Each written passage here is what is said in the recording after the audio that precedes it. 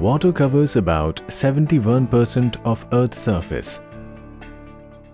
It is a chemical compound whose chemical formula is H2O, which means that water is made up of two elements, namely hydrogen and oxygen.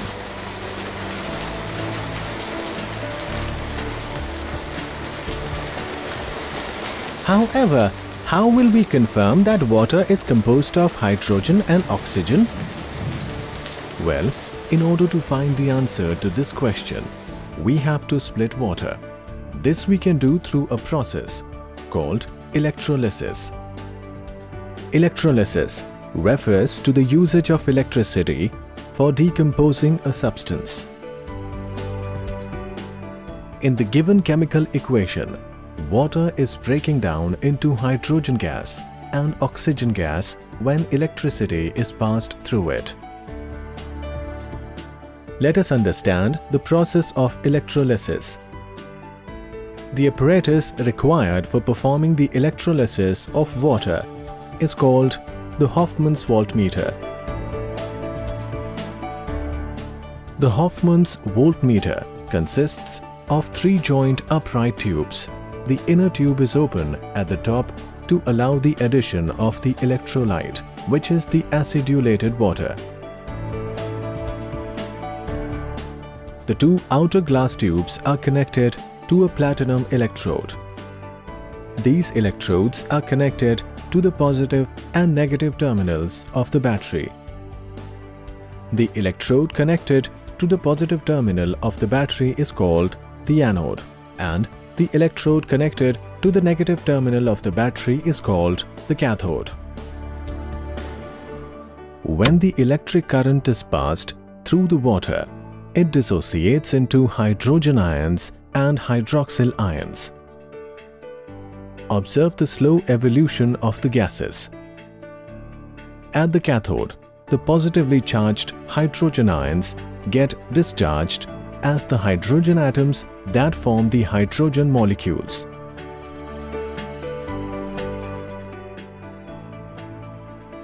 At the anode, the negatively charged hydroxyl ions are discharged and they form water and oxygen gas. Each of the two gases displaces water and gets collected at the top of the two outer tubes.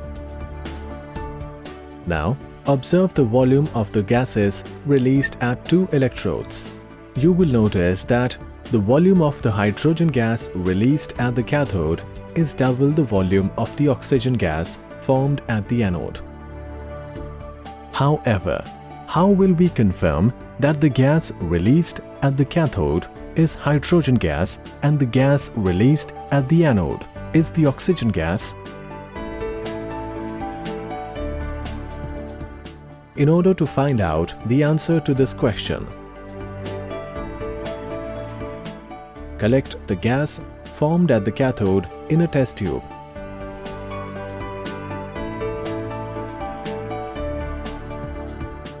And close the mouth of the test tube with a stopcock and label it C.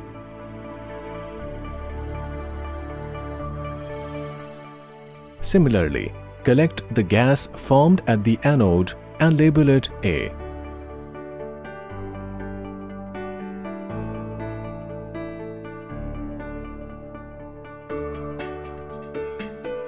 Take the test tube C and bring a lit matchstick close to its mouth. The pop sound proves that the gas in the test tube C is hydrogen.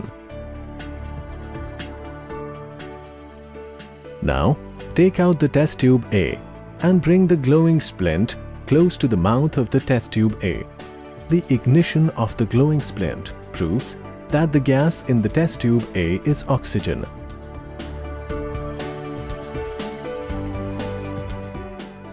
So, from the electrolysis of water, we conclude that water is made up of two gases, hydrogen and oxygen. Also, the amount of hydrogen is twice the amount of oxygen. This is the reason why the chemical formula of water is H2O.